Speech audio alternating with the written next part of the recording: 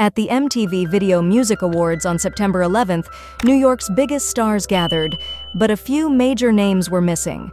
Four-time nominee Olivia Rodrigo and Ariana Grande, who won Best Cinematography for her video, We Can't Be Friends, both skipped the event, but for good reason.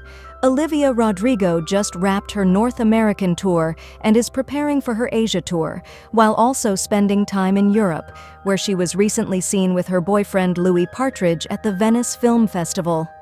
Ariana Grande, on the other hand, has been focusing on her upcoming movie Wicked Part 1, set to release on November 22nd. Back in July, she told fans she's taking a break from other projects to fully focus on the film, thanking everyone for their patience and promising exciting things to come. Despite their absence, the night was still a hit, especially for Taylor Swift, who dominated with 7 awards. She entered the event with 12 nominations and tied Beyoncé's VMA record, surpassing her with 26 solo wins. Thanks for watching.